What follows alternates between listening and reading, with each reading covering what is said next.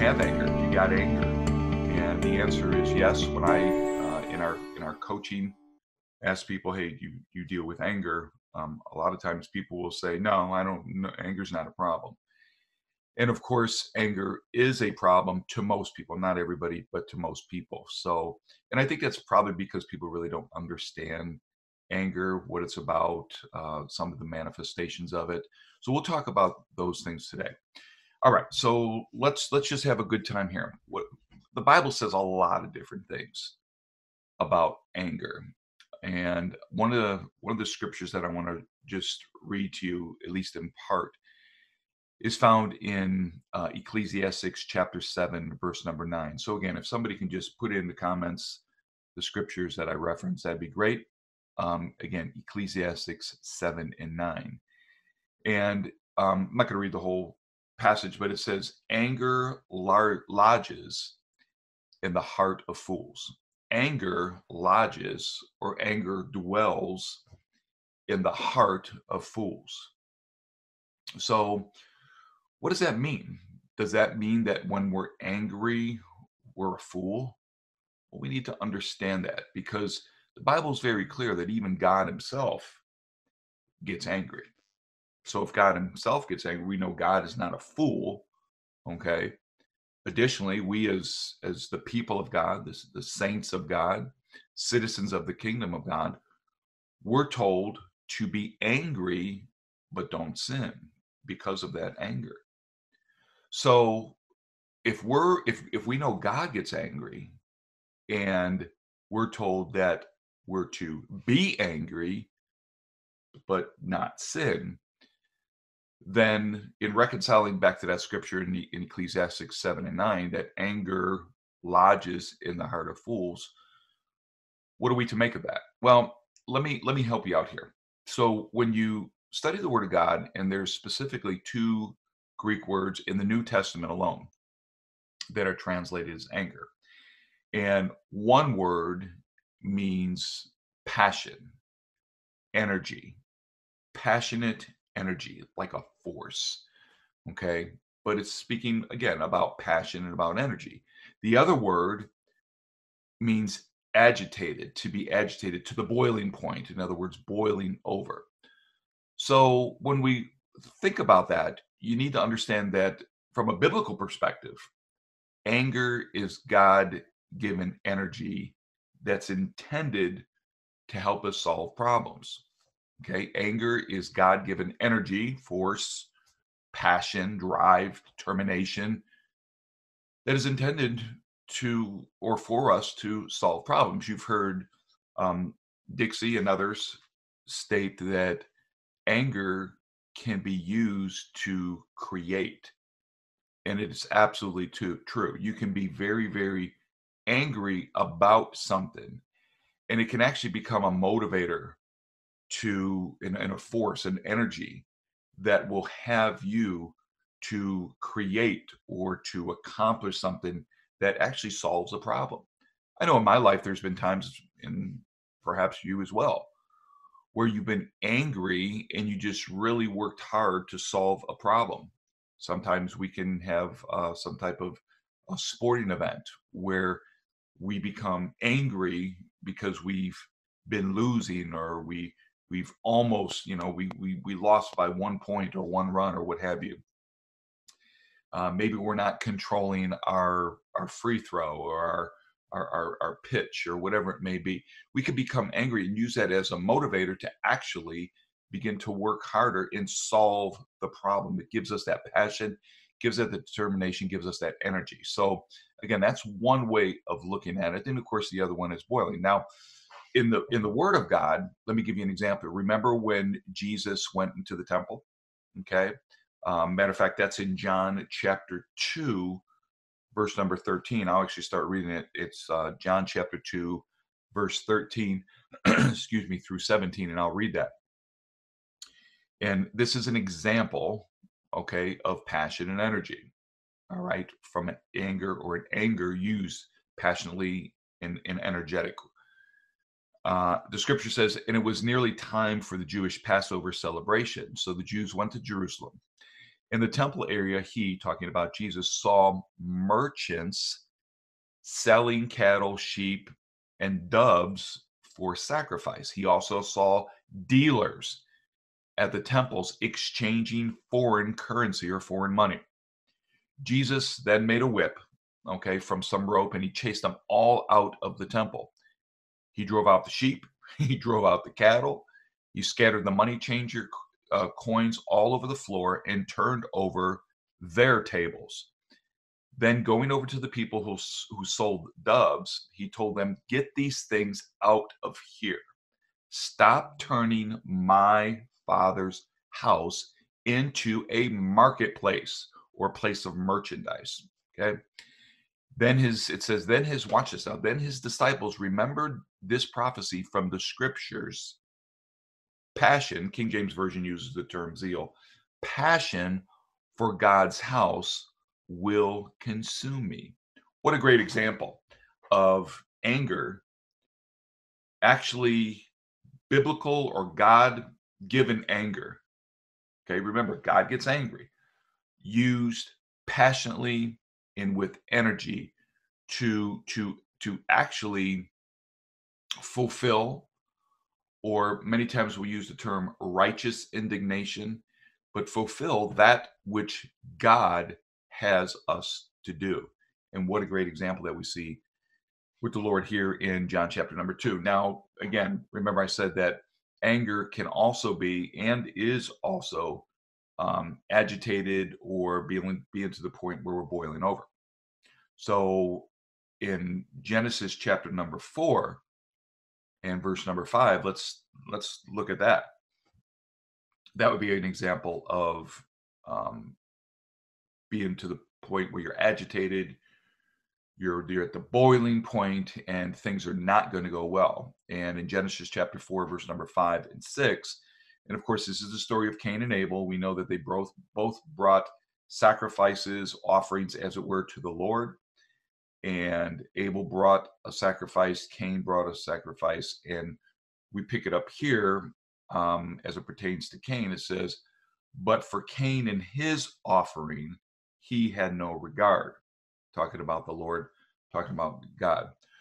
Goes on to say, so Cain, watch this now, Cain was very, very angry, and his face fell, or his countenance fell. Have you ever seen somebody, or perhaps it's even you, where you can tell, even on the outside, that somebody is angry? Their whole countenance changes.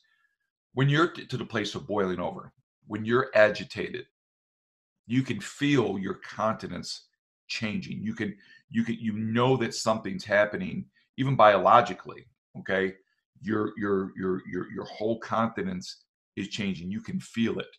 Okay, maybe your face turns red, or your ears get red, or whatever it may be. It's because you're steaming, you're brewing. This is what's happening with Cain. He was very angry, and his face fell. And the Lord said to Cain, "Why are you angry? And why has your face fallen?" So again, two types. Now, which type do you have? Well, we're going to go into that. We're going to have some fun today.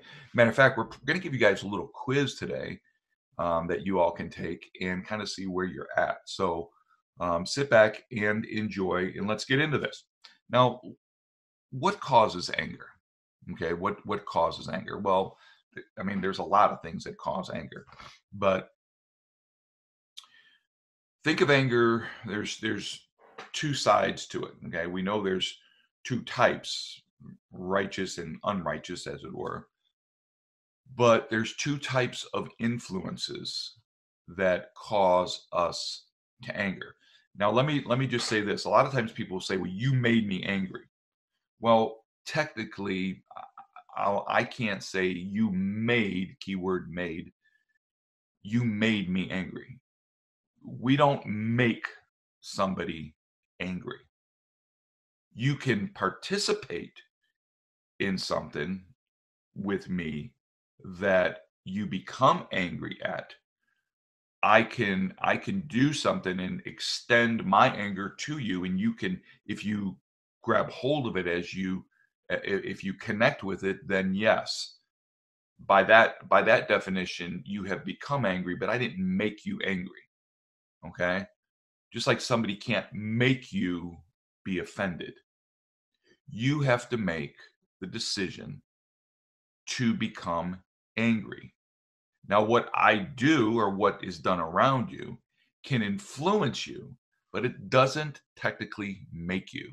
If it made you, then this is what we can do. What we'll end up doing is we'll end up blaming everything and everybody else for our anger. We'll look to justify, okay, our anger. So when I'm angry, I now say, well, you made me angry. No, what you did caused me to become angry. That's the way to say it. So you may be married, you may be in a relationship where you live, regardless of where you live or where you work or where you go to church and worship. Okay, maybe your children, maybe your parents, maybe your spouse. And there are things that they can do that can influence you to become angry, but you own your anger. Okay. You need to say that out loud where you're at. I own my anger. That's one of the things that when we coach with people, we get people to be responsible for their emotions. We take people sometimes through confessions that has them to understand that they are responsible for them. So we'll have people will say this, I am responsible for me. I am responsible for my actions. I am responsible for my feelings. I am responsible and own my emotions. So I don't blame how I feel and I don't blame my emotions, including anger, on everyone else or the world around me or on this group or that group or this, whatever it may be. I own it. And by owning it, I can now deal with it. If I don't own it, then I'm going to project it or cast it or assign it to something else. And it's just going to become very detrimental to me as well as the society I live in, because we're just going to have a bunch of angry people. And of course, that's what we have. So there's two particular things as it pertains to us becoming angry, not being made angry, that take place. One is external influences, things that happen outside of our lives. These are things that happened. They happened outside, but they happened to us. There were different circumstances surrounding that external stuff that happened. Whatever those things were that happened to us and around us, those are what we call external influences. Okay, we may see something, we may experience something. Somebody may do something, somebody may say something, okay?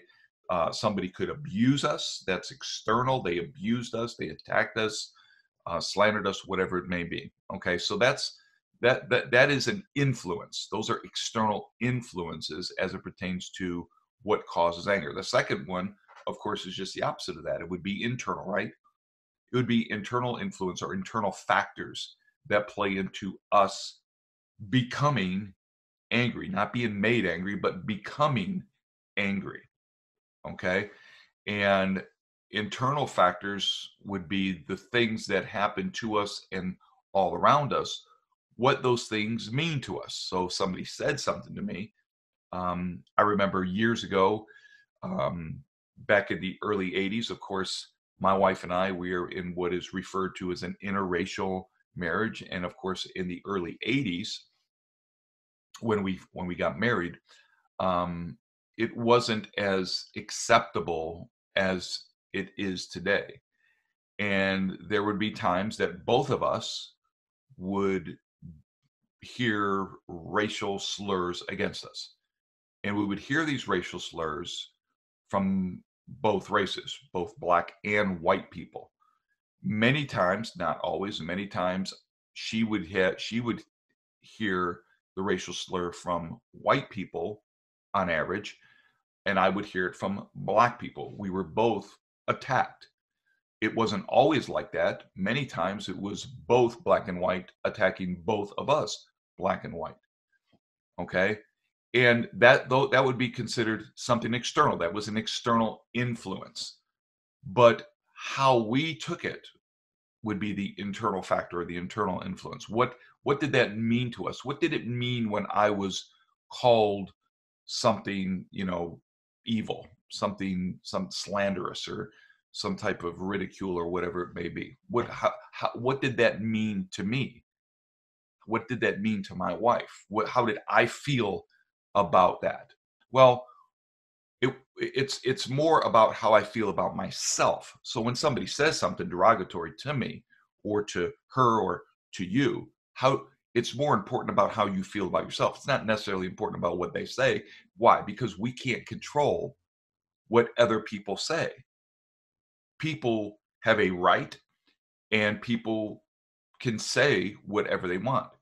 People can do whatever they want. We can't control what other people say or what other people do. What we can deal with, and what we can control, and what we should control, is how we respond to things. So the internal factors would be what those things that are external mean to us, and how we feel about ourselves because of those things that externally have happened, or are happening at that time. Okay. But understand this, then when we talk about external or internal factors, both the external and the external factors interact through our behaviors. This is why I'm saying we have to own our own behaviors. Okay. So the way that we react during a situation, what that reaction is going to determine what the outcome will be as it pertains to our anger. Okay. How do I react to what's taking place externally, and of course internally, what's happening? How am I going to react to that? Well, that's going to determine basically the outcome of how I'm going to manifest or demonstrate my anger. Is it going to be passionate energy, or is it going to be agitated, boiling over? Which is it going to be? Okay. My reaction is the key to it, not the fact that it happened. Okay. I think we're so focused on, I know when we're counseling and coaching, ministering, delivering people, and going through that process, is the focus is so much on the outside, all the external factors, the thing that's going on. And we have to bring people back to the place where they look at the internal factors, because once internal you're okay, then you'll be able to easily handle the external factors. Okay. Most of the time, honestly, guys, most of the time when we get angry, it has to do with our self-image, the view of ourself, doubting ourself, being uncertain, unsure about ourself. Okay. Or it could be by being threatened by somebody, manipulated by somebody. Okay. We can become angry because of that. Those are, you know, some of the primary reasons, and we'll go a little bit deeper into that today. Okay. But many times what we do is we take the things that happen and we take them personally. Let's just be honest about it. We take it personal. Okay. And we take it personal. And if you really look at some things, it really doesn't have anything to do with us. So even if somebody is speaking ill about you, why do we want to own, that person speaking ill about us? Why is it that we have to say, well, you know, that that right there, I take ownership for what that person said? You can't do that. You have to own you. You have to deal with you. Okay. What they said is what they said about you, but it really has nothing to do with you. At least it shouldn't, from your perspective. So if I'm called out of my name, or if somebody does something, whatever, again, it doesn't have anything to do with me, because I can't own their behavior. If I own their behavior, I'm going to have a real hard time dealing correctly with my anger. My anger is going to become agitated. It's going to become that boiling over Cain type of anger. Now, how that operates internally in me, we'll go into a minute. Is it passive or aggressive? Okay. But again, I cannot personally take things personal based on what other people do. Now I'm going to have a real problem, and I can speak for me. I had this problem years and years ago, okay? And again, I'm not perfect. Let me be transparent. I'm still working on me. I'm going to always be working on me, okay? It's a full-time job working on me.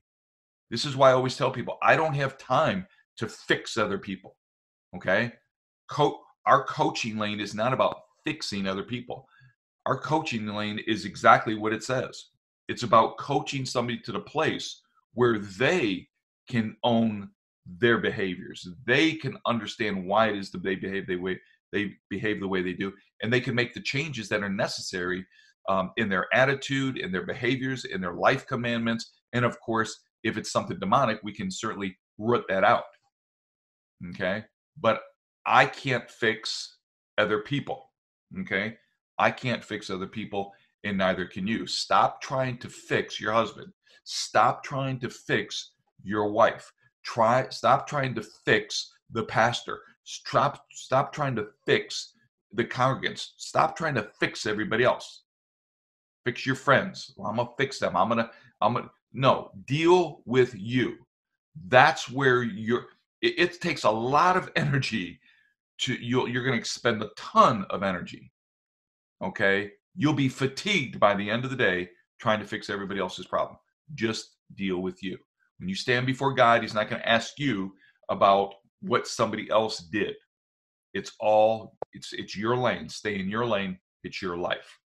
Okay, so now let me just say this real quick. If we see ourselves defective, if we see ourselves unworthy, worthless, if we see ourselves as a bad person, then internally anger is going to be a problem for you.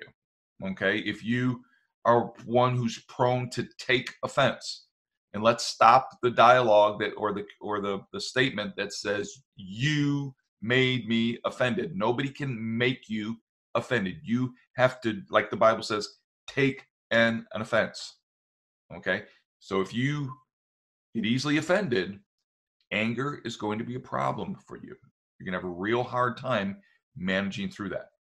Okay, so let's begin to talk about how, and I want you to look at your own life and ask yourself the question: how do you express your anger? Okay, when you get angry, I get angry. Okay, it is what it is, but how do you express it? Again, in Ephesians chapter 4, verse number 26 and 27, the Bible says, be angry. Again, be angry. Be angry and do not sin. Do not. Okay, so first time you have be angry. Now you have, but do not let the sun or the day go down or end on your anger. Then it goes on to say, and give no opportunity to the devil. See, when you're angry and you don't properly navigate the anger, deal with the anger, address the anger, understand the anger, okay? Allow, again, as we mentioned previously, I said it, Dixie said it, Tasha said it, anger is not a primary emotion. It's a secondary emotion. So when you're angry, you should be asking yourself the question, what's going on internally with me? What's happening? And you need to do that quickly. Don't put the anger off for another day. Bible says, don't let the sun go down on your anger. Deal with it. What's going on? Are you going to use it as a force, as an energy, as something that you creates passion in you, or you're passionate about to solve a problem or to create something? Or is it going to be where you're just going to brew, you're going to become agitated into the boiling point? If you don't deal with this, the Bible's very clear. You're going to give opportunity to the devil, to the enemy, to the kingdom of darkness to really bring mass destruction into your life. Okay, so do not let the sun go down means deal with it, and deal with it appropriately. So we need to understand anger. We got anger. We need to understand anger. And again, what's going on inside of us from an anger perspective. How do we address it? How do we express? Let's talk about that. Are we expressing our anger? Okay. Are you passive in your expression of anger, or are you aggressive in your expression of anger? Okay. Again, some people will say, I don't really have an anger. I don't really get angry easy. I don't have anger problems. I don't have anger management issues, whatever. Well, that's fine. You can say that, but let's understand this a little bit more to perhaps help you to understand that we do get angry, okay? And we need to express that anger, but how do we express it? We need to express it in a healthy way, but we can become passive about it or aggressive of it in it, and both of those are unhealthy. An example of passive expression of anger would be, so let's just say something happens, okay? Something happens, somebody does something, somebody says something, whatever your situation is. What type of person are you? Now, a lot of people that we talk to, they're passive in their anger, and they think that because they're passive that they don't have an anger issue. Well, they do. They just don't understand what it means to be passive. Well, some examples would be, so you're angry, and now because you're so angry, you're so agitated, what you do is you just be quiet. You go silent. You don't talk to the person. You just isolate yourself. Okay. Silence is a passive way of addressing or expressing, I should say, not addressing, expressing your anger. Okay. Another one, and this is something that's really big, is avoiding conflict. There are people that are so angry, and they're angry because something's going on in the relationship or whatever, something's going on in them, and there's conflict. And what they'll do is they'll be so angry, but they'll just avoid the conflict. In other words, they just won't deal with it. They won't talk to the person. They won't address the issue at hand. They won't communicate to their spouse. Okay. They won't go. Good example is the Bible tells us, go to your brother. They won't do that. You want to know why that doesn't happen in the church mostly, even though we see it in the book of Matthew that, we should go to our brother, we should go to our sister. Okay. If we think they have an ought against us, we need to go to them. Obviously, that would include if there's something going on with us and we have an issue. The example of excuse me, the example of that Tasha and Precious gave, where they had something going on there. They went to each other, or one went to the other, and it allowed that situation to be worked out. Well, again, if you are passive in your anger, so you're angry and you just want to avoid the conflict, go silent. I'm not going to say anything. I'm not going to talk to that person. Okay. Well, that anger is passive, and that's unhealthy. Okay. Another expression of passive anger would be you're easily annoyed. Are you a person that gets easily annoyed? You're just annoyed by a lot of things, and you get annoyed easily. What about impatience? That's a good one. That's something that I suffered from, probably still do in many cases. Okay, dealing with impatience. Okay, impatience. The book of Proverbs, chapter 15, verse number 18, a hot-tempered man stirs up dissension, but a patient man calms a quarrel. Are you impatient? Again, that's a passive expression of anger. You're so angry that you just become impatient with people, constantly sitting there and tapping your foot and tapping the table, clicking the pen. You're angry. You're angry because of something that's going on external as well as internal. You want the conversation to move. You don't want to sit there. You don't want to listen to what they say. You're not interested in their side of the story. You don't want to see it from their perspective. You're impatient. And that's stemming from your anger. Do you hear me? Clicking the pen. What I used to do this one. This is me. Let me tell on me. I know you're perfect. I'm not. But this is one thing I would do. I would be sitting there and somebody be talking to me and I'd be doing this. I'd be constantly looking at my watch. So what am I doing? I'm impatient. I'm irritated. I'm frustrated. That's another one. That's it. Come on, let's just be honest. Another passive expression of our anger is frustration. Okay, frustration. So if you're one you may say, oh, I don't have anger problems, but you say, but I'm just always frustrated. Frustrated with the world. I'm frustrated with this. I'm frustrated with that. I'm frustrated with myself. Wait, no, you have anger issues. Yeah, you probably haven't seen it this way, have you? So that would be another passive expression of anger. Okay, think in terms of a thermometer. Okay, you got this anger and you got frustration, you have uh, impatience, you have uh, avoiding conflict. Your barometer, as it were, is just rising and rising and rising. That anger is getting to a place. Of course, it's already at a place that's unhealthy, but it's just growing and growing and growing. So that frustration, that feeling of distress in your life is all stemming from your anger. Okay, and you're not handling it in a healthy way. What about if you're infuriated? Many people become infuriated with things, ticked off. You're just ticked off. You can put another word in there. I won't do it, but they're just ticked off, constantly ticked off. You just see people sometimes just they're just infuriated. They wake up infuriated. Okay, so again, if you're infuriated and just ticked off, then you have a passive. You're not expressing it externally. You're not aggressive with it. You're passive with it. Okay. Jealousy, jealousy, and being jealous and envious of other people. You know what? We're jealous of other people and things, groups. We're envious of other people, things they have. You know that stems from anger. We're angry.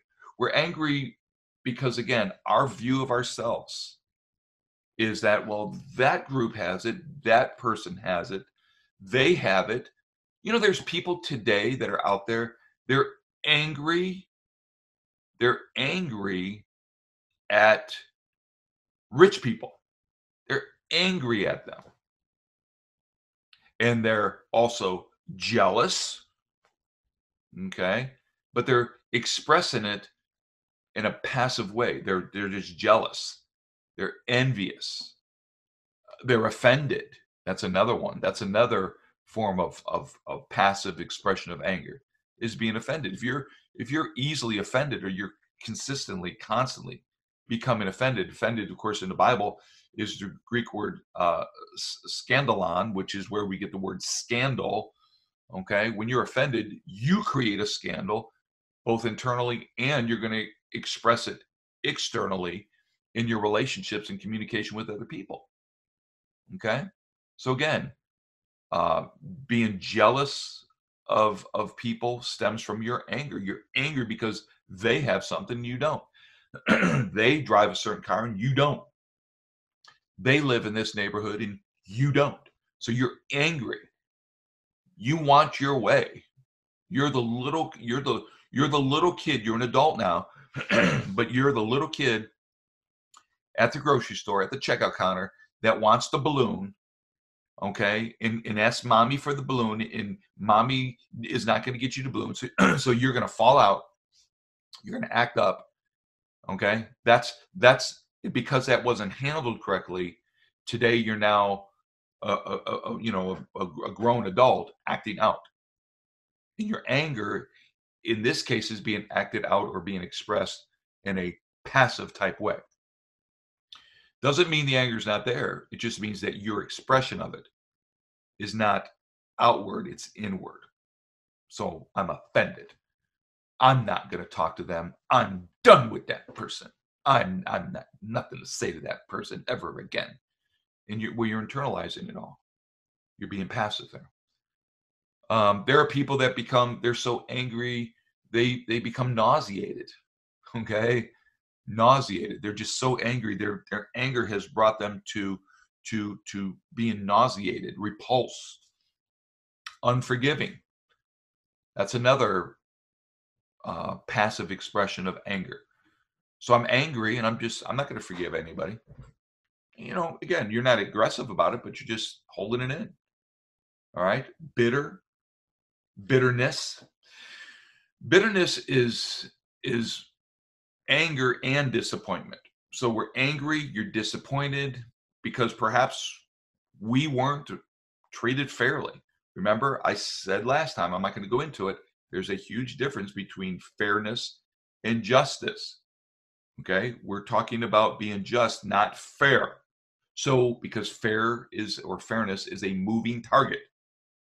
Okay. It's subjective, it's not objective. It's based on your own determination or definition. So if something's not fair, it's not fair to you. And then you can become bitter through the passive expression of your anger.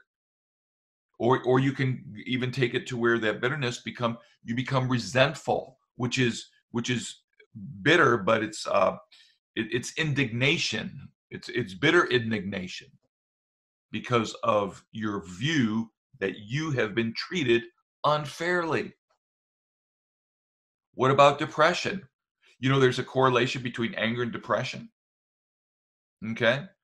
There's in the anger anxiety complex, depression is one of the other manifestations or linkages to that passive anger.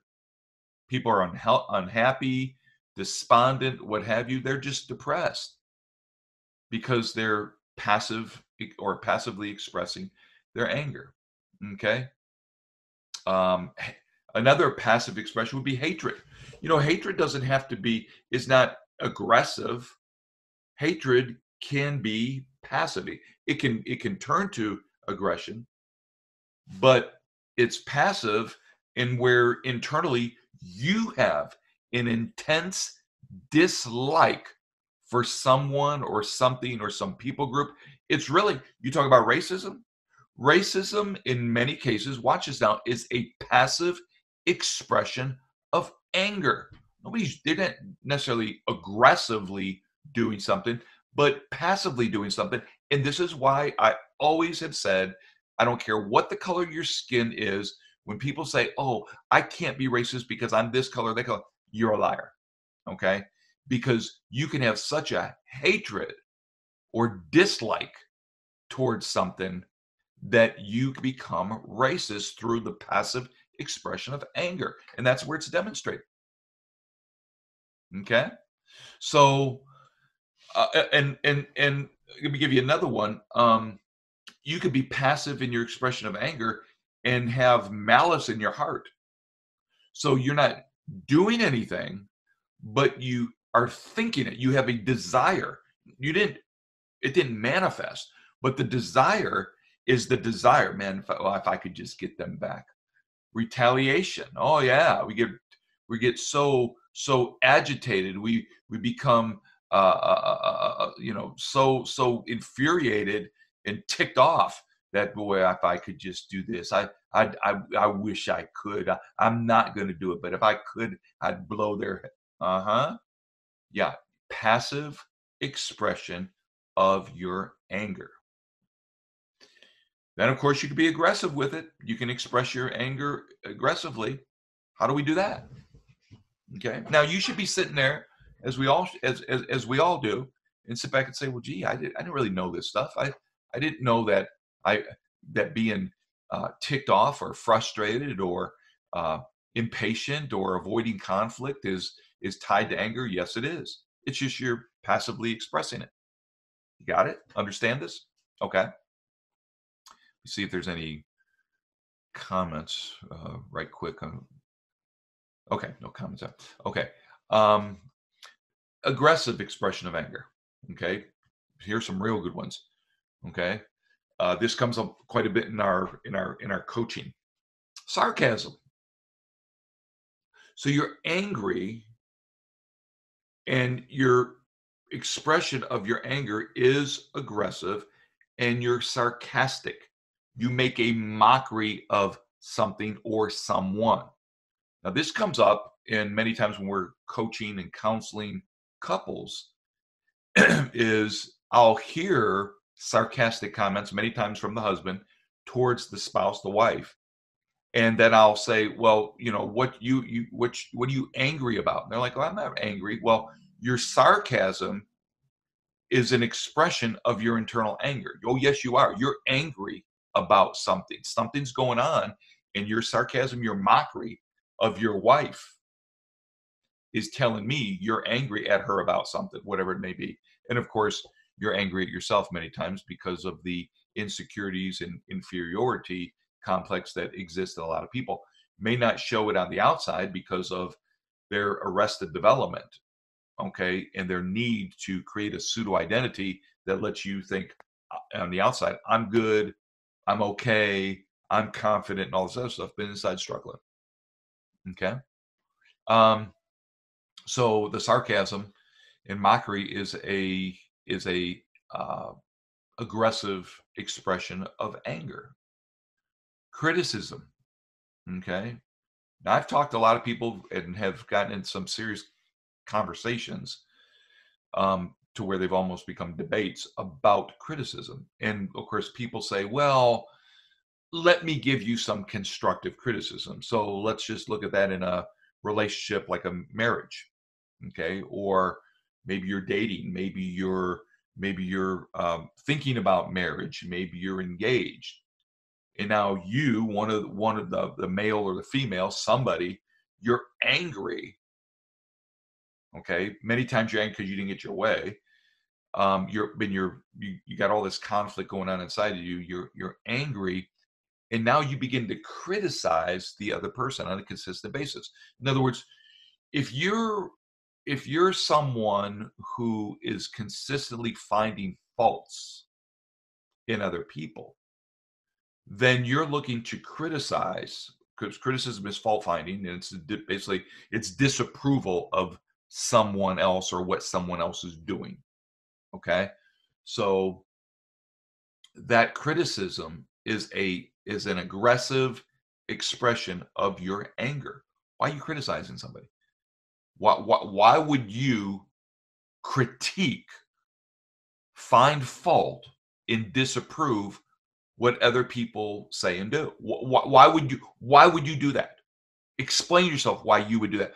Why would you not, from a compassionate heart and one who looks to have a healthy relationship, rather side with correcting somebody in something that is perhaps wrong?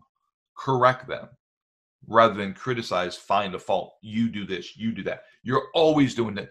That is, again, I see this all the time. Well, you're always doing this. Your problem is, her problem is, his problem is, you're disapproving somebody a lot. You're just always late. Okay, you're being critical. I'm not saying what the person's doing is right or wrong. That's not what I'm saying. I'm talking about your expression of your anger is coming out, or it's being expressed rather, by your criticism. You seeing this? This is touching somebody. Okay. Ridicule. That would be an aggressive expression of anger. Okay. Belittling somebody, ridicule, belittling, being malicious in it. That's a aggressive expression of your anger. Gossiping about other people. Well, that's huge in churches, right? Gossiping. Okay, so you're angry. Yeah, I know. You're probably thinking, well, how does gossip tie into anger? Well, I'm angry. Remember, there's external factors and internal factors. I'm angry at all the stuff outside. I'm angry at the stuff inside. And now I'm going to express it aggressively, and I'm going to I'm going to gossip, I'm going to slander someone else because I'm angry. I'm angry because that ministry is doing something. So you know what I'm going to do? I'm going to go on a campaign and I'm going to gossip about them. I'm going to slander them. I'm going to defame them. I'm going to talk about them. I'm going to talk about that person. We have to be careful because it's tied to anger. I'm angry. Remember, this stuff moves in and out, passive aggressive, up, down. Okay. I'm jealous. I'm envious. Now that's passive, but it can flip to aggressive expression of anger. And now I'm slandering, I'm gossiping, I'm talking about the person. All right. That again is how this stuff works, all tied to anger. Okay. What about being judgmental? Bible talks about getting before you get the speck out of your brother's eye, work on the full length 2x4 beam that's in your own eye. Then you can begin to go to your brother and bring correction or talk about some issues. So what do we say? A judgmental view, being just judging other people, judging what they do, having that critical view. Not only you criticizing, but you're judging. You're no good. This person's no good. Oh my goodness, we do this all the time. Can I really talk to you? So we deal with the spirit of Jezebel. We teach on it, we educate, we bring the correlation between Jezebel and narcissism. And that's good. That's healthy. We need to educate, we need to understand, and that's a very, very strong thing to do. However, like a lot of things, people, specifically believers, they will take something and they will hear a new word like Jezebel and narcissism, and now everything is Jezebel. Everything is about narcissism, or everybody's a narcissist, and it's ridiculous. But what am I saying? Well, I'm saying that you're angry, and your expression of your anger is labeling or judging somebody as Jezebel or a narcissist. Now, they may well be. I'm not saying they're not. But again, we have to understand our anger. Quit trying to fix other people. Just understand you. If you're judging other people and indiscriminately using titles and terms like Jezebel or narcissism, and you're judging that person and have a critical view.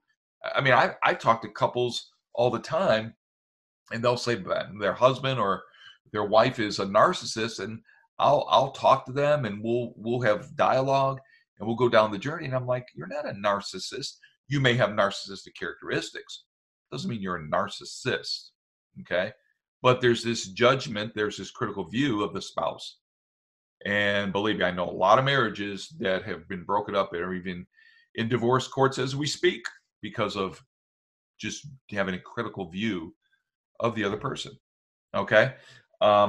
Another thing as it pertains to an aggressive expression of anger is humiliating other people, reducing someone to a lower position in your own eyes or in their eyes, whatever it may be, to get them, to make them, or to have them take on a feeling of shame or being ashamed or embarrassed, humiliating that person. You know, when somebody humiliates somebody else in public, especially, that is an aggressive expression of their anger. So this is why you get to ask the person, what are you angry about? They just humiliated somebody else. What are you angry about? Your anger, you're angry, and therefore you just manifested and demonstrated and expressed it outwardly, aggressively through humiliation. There are other times our aggressive expression of anger can actually incite or provoke, stir things up. Have you ever been around somebody and you know, there's this feeling that things have gotten stirred up in the relationship or in the conversation? There's just this stirring up.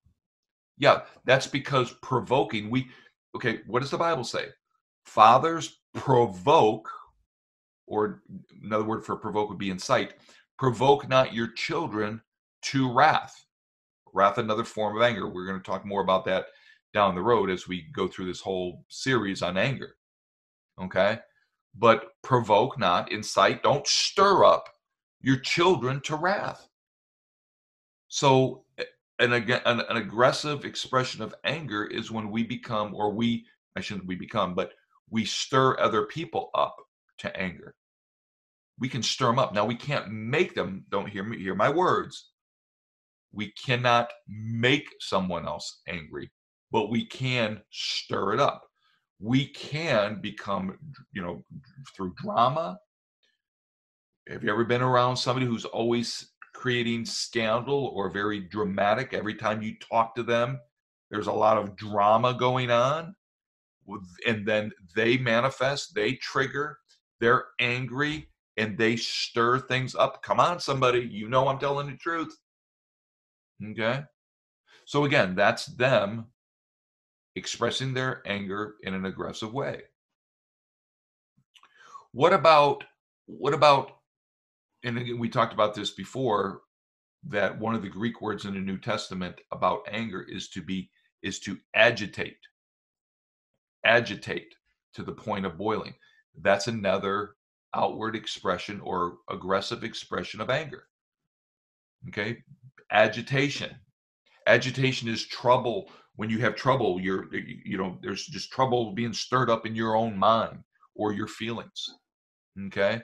And therefore, your expression of that agitation you have is to agitate, provoke, and incite other people.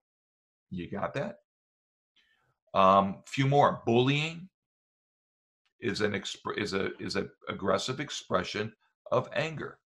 What is bullying? Bullying is the abuse or mistreatment of other people or somebody else. Okay, so that's another way of aggressive expression of anger. Bringing damage. We can be so aggressive in our expression of anger that we desire to bring damage into somebody's life. What is that damage? Well, loss, harm. Again, we're not talking about physically hurting somebody. It can include that, but it's just, bringing some harm into that person's life. Emotional harm, okay, to their property, loss to their property, breaking a window, when a good example would be the proverbial husband who's so angry and he's expressing it aggressively that he puts his fist through the drywall in the house. What has he done? He's brought damage, among other things, but he's brought damage. That is a aggressive expression of anger. Violence, it can turn into violence, of course. Okay, physical force, where you're intending to hurt somebody else in it, and it's not just violence, where your behavior is or you're demonstrating violent behavior, and you actually did something with the intention just to harm them, but it's also the intention to intimidate them. Okay, psychological games, keep them submissive through violent behavior. That's a aggressive expression of anger. Beating up somebody or to beat. Actually, you could even say beat up or beat down somebody. And don't think in terms on that one as it pertains simply to physical beating somebody up. Okay, punching them or slapping them, whatever. Not necessarily. Have you ever been beat up emotionally? Have you ever been worn down by somebody else? You feel worn out, destroyed just through conversation. So you can beat somebody down with your words. And that is, again, another aggressive expression of anger. And of course, the obviously common sense ones would be where your aggressive expression of anger is where you're enraged or you have rage. Now that is a negative passion. It's being passionate, and it's uncontrollable temper. You ever see somebody? Perhaps it's been you. I know I've there. When I was younger, I mean, just uncontrollable anger. I would be so angry, and I would just, not necessarily hurting other people, but I'd become so angry, throw my cell phone, whatever. Again, it's that frustration that is brewing in a passive expression, but then flips to where the top blows up, and now I'm just enraged and I have uncontrollable temper. Obviously, some people, unfortunately, it can go down the path to where they murder somebody. They actually take the life of somebody else, or take their own life, suicide. That would be an aggressive expression of anger.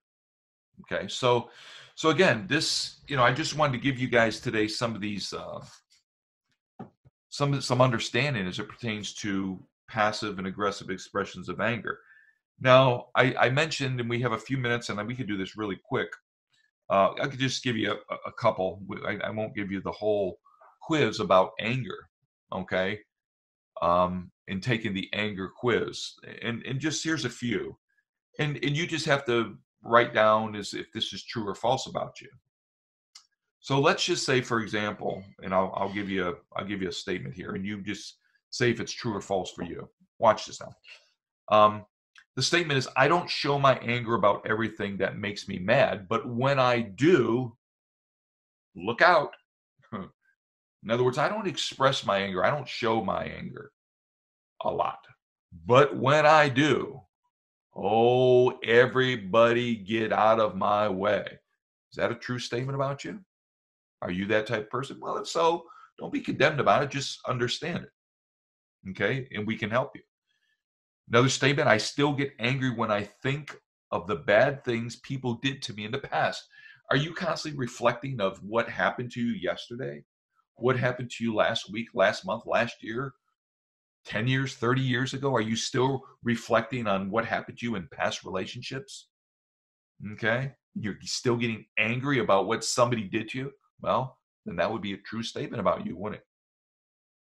What about this? Waiting in line or waiting for other people really gets me annoyed. Is that you? Well, if true, say it. Just say it's true. If it's false, mark it as false.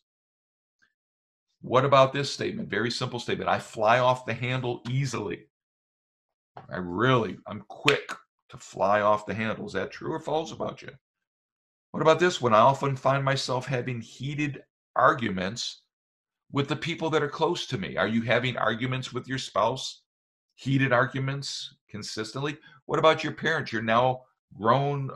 You're now a grown adult, but your parents are still living. You're still having heated arguments. What about your siblings, your brother, your sister? Are you consistently? Well, if so, say it's true. How about this? I sometimes lie awake at night and I think about the things that have upset me the most during the day. If that's you, it's true. What about this? I find it very hard to forgive someone who has done me wrong. Is that true about you?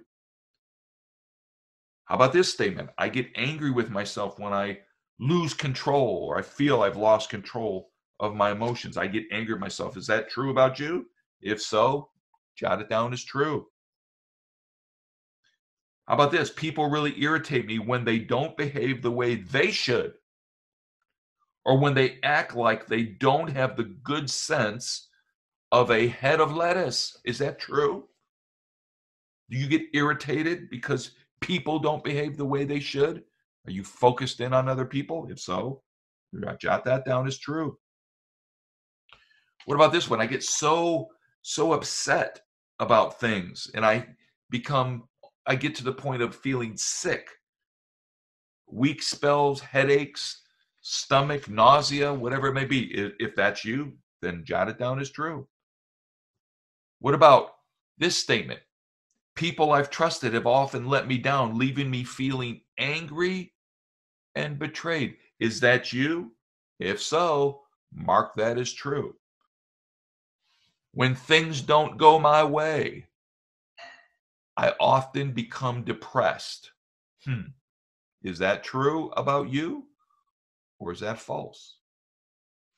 How about this? I'm prone to take frustration so badly that I can't put it out of my mind. In other words, I'm so frustrated, I can't think. I'm confused. I can't pray. I can't talk to people. I'm just so frustrated. I'm out of it. I lose it. That's true. Just jot it down that it's true. What about this? I'm so angry that sometimes I can't even remember what I said or did. Is that true about you? How about this one? I have trouble in relationships and I have trouble on my job because of my temper, constantly flying off the edge. Some people, here's another statement, some people are afraid of my bad temper. Is that true about you? What about this? When I'm angry, frustrated, or wounded, I comfort myself by eating, using alcohol, drugs. Sex, spending, is that true about you? If so, jot it down. How about this statement? When somebody frustrates me, I want to get even. Is that true about you? If so, jot it down. How about this statement? I've gotten so angry at times I've become physically violent, hitting other people or breaking things or throwing things across the room. Is that you? Come on, just be honest with you. We're here to help you. How about this statement? I felt so angry. I've actually thought about taking somebody's life. Is that you? I've become so frustrated. I've thought about taking my own life. Is that a true statement about you? Well, let me just close here by saying this. If in those, and I didn't read all of them, but if you've answered true to, 8 or more of those, then I can say this: you have an anger management problem. You need coaching. You need counseling. You need therapy. You need deliverance. You need help. Okay. Perhaps you answered yes to 5 to 8, somewhere in that range. Well, you're probably just like everybody else. And we would consider, even though it may be dysfunctional, we would consider that normal management skills. But you still need some coaching in your life to help you. But you're not at that anger management problem level. And of course, if you didn't have that many, maybe you had 4 or less, then I would say that you're pretty much in control of your anger. You're at least better than most people in this arena. So just understand today that anger affects all of us. We need to understand anger, what it is. That's why we put videos like this out there. That's why we're talking about this. We need to understand that when we express something either passively or aggressively, that it's stemming a lot from anger. And we need to monitor ourselves, watch this stuff, and be focused on ourselves, stay in our lane, deal with us. And also understand that anger can be used in a manner that it helps us to create and solve problems rather than bring us to a place of agitation and boiling to where we snap, typically on other people, ultimately upon ourselves. So I pray this was a blessing. I'm going to see if we have any comments from anyone. Let me just go over to our good friends out there on YouTube. And let's see, what do we have here?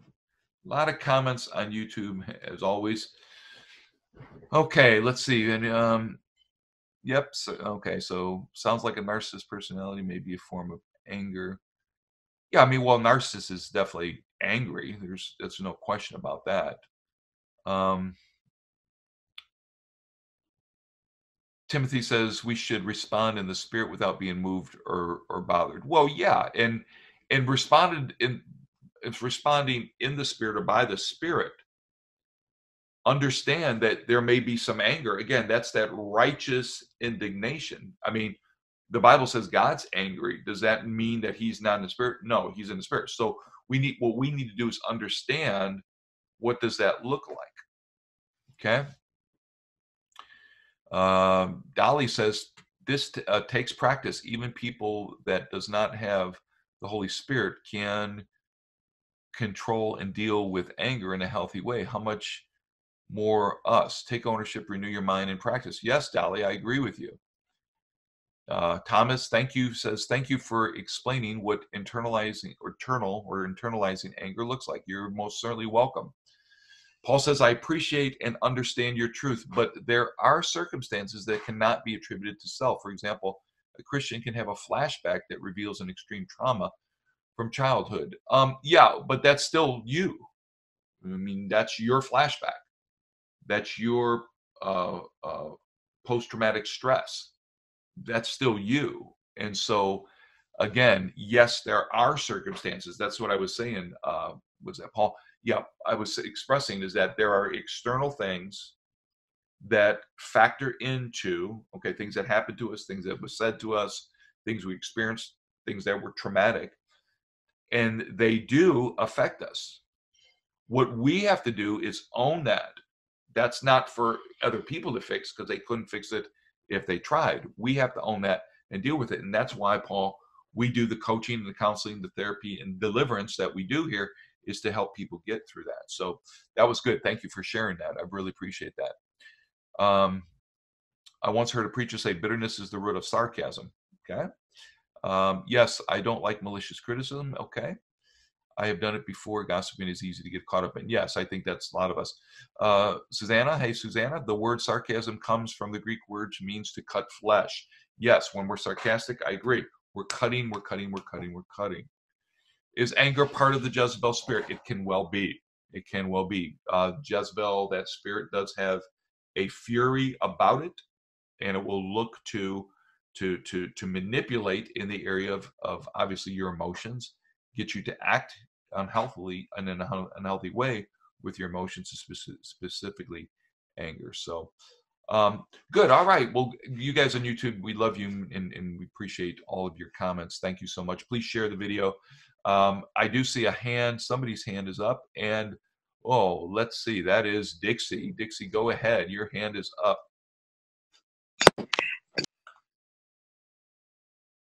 Is dear to all of our hearts right now, because we need to deal with it and address it and understand that it is so unhealthy for us to have prolonged anger. I've got a question, okay, and this is where someone who has been attacked by the Jezebel spirit, and they have become angry. They're angry because of the mistreatment. They're angry because of the hurt that they have experienced from these persons with that spirit. My question is that what do they do, seeing they are actually a victim of that spirit's anger, which it can, demonstrate a lot of anger. What do they do to keep from becoming themselves angry? And there's a stemming from unforgiveness. What do they do, Apostle? Okay. Well, again, when you become angry, your anger is it's an early warning system. It's telling you something's wrong. So embrace the anger to say, yeah, I'm angry. I'm angry. Somebody, I'm being attacked by the Jezebel spirit or the narcissistic personality in somebody. Okay, I'm angry now. What am I angry about? What's going on? Am I angry because I feel like I'm being taken advantage of? Well, if that's the case, then understand that why are you being taken advantage of? Why don't you own it and set boundaries? Nobody can take advantage of you. Nobody can abuse you unless you allow it. Many people become enablers. What it will show you is that you're an enabler.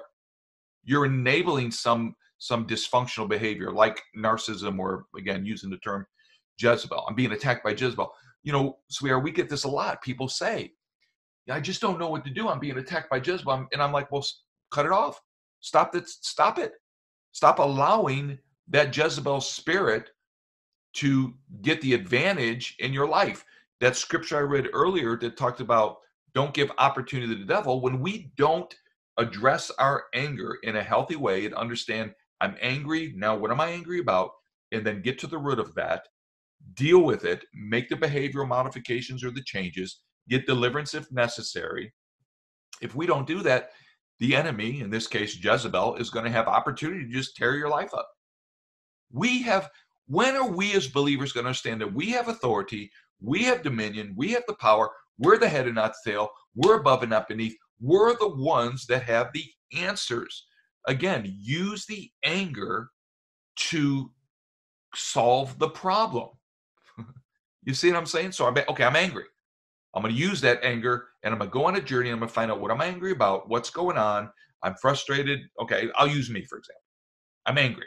I'm frustrated. So now what? Well, deal with the frustration. What am I frustrated about? Well, I have a poor view about me because I'm looking at what everybody else is doing and I'm not doing what they're doing. Okay, pointed me to the problem. Now address it. What do I need to do? Renew my mind, think better of myself, think more healthy about myself. Okay? So did I answer that for you? Well, actually, if the person this happened with as a child, what do they do to defend themselves as a child if a parent is narcissistic and has a Jezebel spirit? I'm sorry, I forgot that part. Okay, so the person is a child, and they were attacked by the Jezebel spirit when they were a child. Now they're grown. They're a grown adult now. I'm assuming. Yes.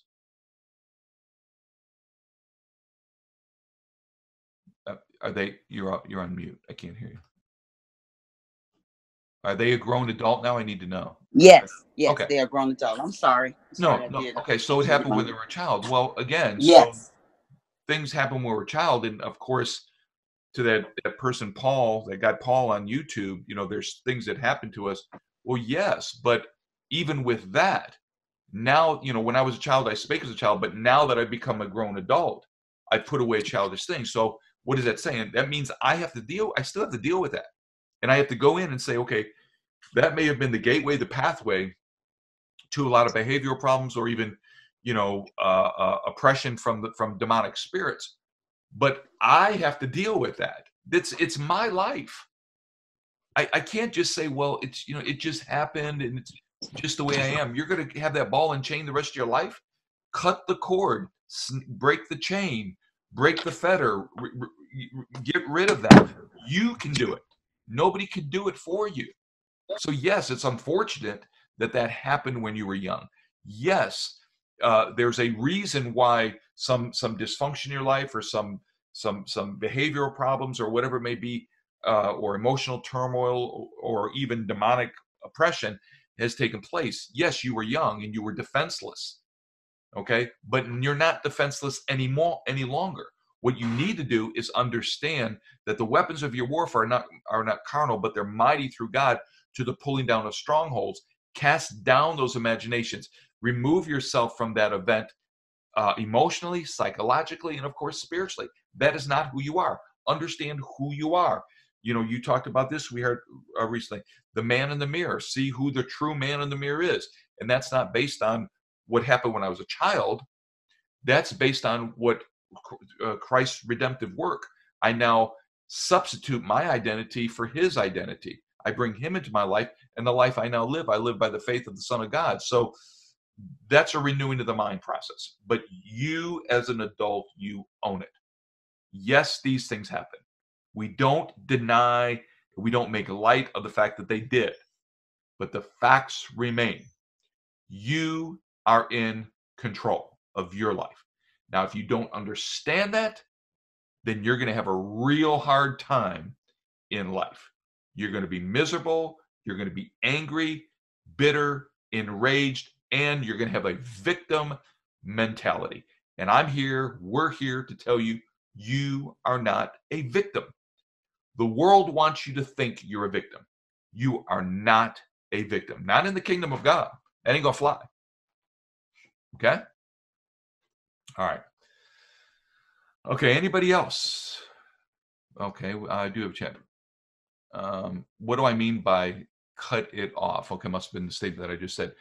Cut it off. In other words, break your emotional and mental connection to it. You constantly thinking about it. So somebody did you wrong when you were young. Let's say you were a child, you were molested. Horrible. You were molested or physically abused. Okay? Your mind is retaining that in your subconscious, but you consciously, your conscious mind can begin to send signals to your subconscious mind that says, you know what, I'm going to remove myself from that. I'm not going to see myself as that little child that was molested. And I'm not denying that it happened, but I'm not going to see that and see myself as inferior, as no good, as discarded, as disgraced, and as shameful. I mentally and emotionally, spiritually, it's already been done by Christ, but I cut that off. I no longer have my soul tied to that event.